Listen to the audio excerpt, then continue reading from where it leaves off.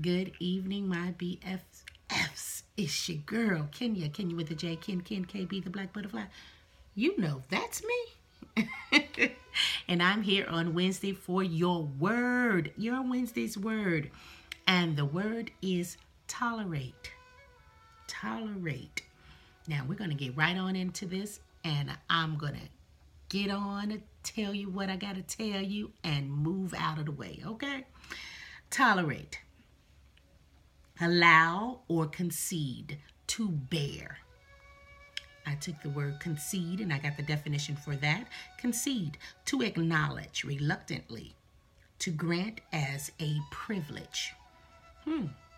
Then I went on and I saw tolerant. Tolerant means long suffering, indulgent. Indulgent. Well, I took the word indulge and I got the definition for that. To yield to desires, especially those that are unreasonable or outrageous. To gratify one's desire, to take part in.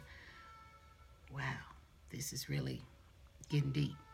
Tolerance. That comes from tolerate.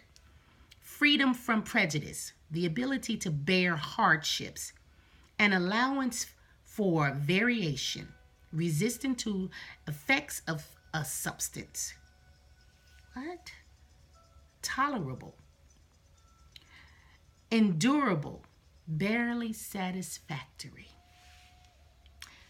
You all, when I ran across that, I was like, whoa. Tolerate. Tolerate. First of all, how many things, I got to ask the question, how many things in our lives do we tolerate? Do we just allow, even though it is barely satisfactory? Y'all, come on, ask yourselves that question. Can I get a deep with you? I'm going to try not to. But I just want you to ask yourselves that question. How many things that are barely satisfactory in your life that you just tolerate? Jobs, relationships, family ships, places where you live, things that happen in your neighborhood, children. Yeah, there are so many things that we as a people allow, and we just tolerate it. Just tolerate it. And it's barely satisfactory. Or we have tolerance to it, an allowance for variation, resistance to effects of a substance. We resist the fact to change it, so we tolerate it. So now I'm just going to go a little bit further in that and talk about we as a race, black race, as a people, how long we have endured and tolerated so many different things. You say, why you gotta always go back to the past and talk about slavery this and slavery? Oh, so tight. Can't we just, some people say, can't we just get over it? Will you say that to someone that was affected by the Holocaust? No. There are other things out there too. Will you say that? Will you say come down the years to all of those families that were caged, that came over the border and from Mexico, and they put them in cages and children have died? Years down the line, would you, if they're talking about that, would you say just get over it? Which means you're telling me to just tolerate it. Get past it. Move on. Don't talk about it anymore. It was that. Come on now. But I'm just going to stick with my people right now. We have tolerated so much. We have endured so much that was not satisfactory to us as a people. My ancestors didn't ask to come over here. but we may do, and to save lives and to keep our children living and to live, some of us, we tolerated a lot of the things that were done to us. So, to acknowledge reluctantly, yes, we knew that it was wrong. We acknowledged that it was wrong. And we acknowledged with some reluctancy, but we had to tolerate it in order to get to a point, in order to get past it, as you say. What things in your life have you just tolerated, or you have tolerance to, because you're reluctant to change it? You don't feel like you should change it.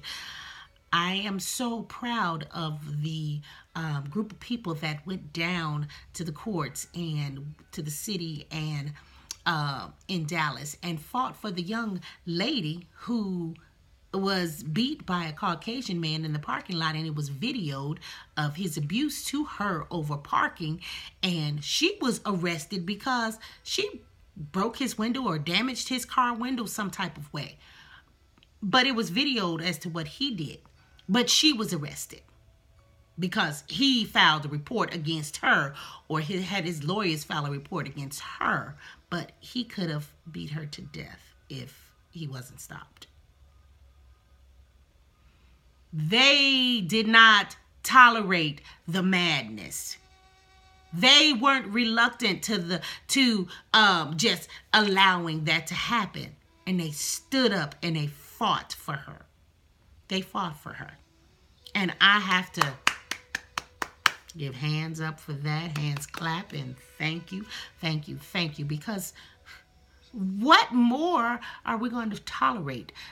How many more injustices are we going to tolerate? Even with our own people, how much more are we going to tolerate? Even with our everyday lives, how much more are we going to tolerate? There are things in my personal life that I've been tolerating, and I'm like, oh no, this has to change. This has to change. And things have to change in order for you to move forward. You can't continue to tolerate things, because once you tolerate it for so long, you're stagnant. So, what in your life are you just tolerant to, or it's tolerable? Eating something that is really gross, but you're tolerating it because you want to get it down and you don't want to offend the person that cooked it. Huh? Wearing some type of clothing because the person wants you to, and you're just doing it because you just want to tolerate it and just wear it to make them happy. What are you doing to make you happy? What in your life are you tolerating that is making you stagnant to move forward? So, that is my Wednesday's word.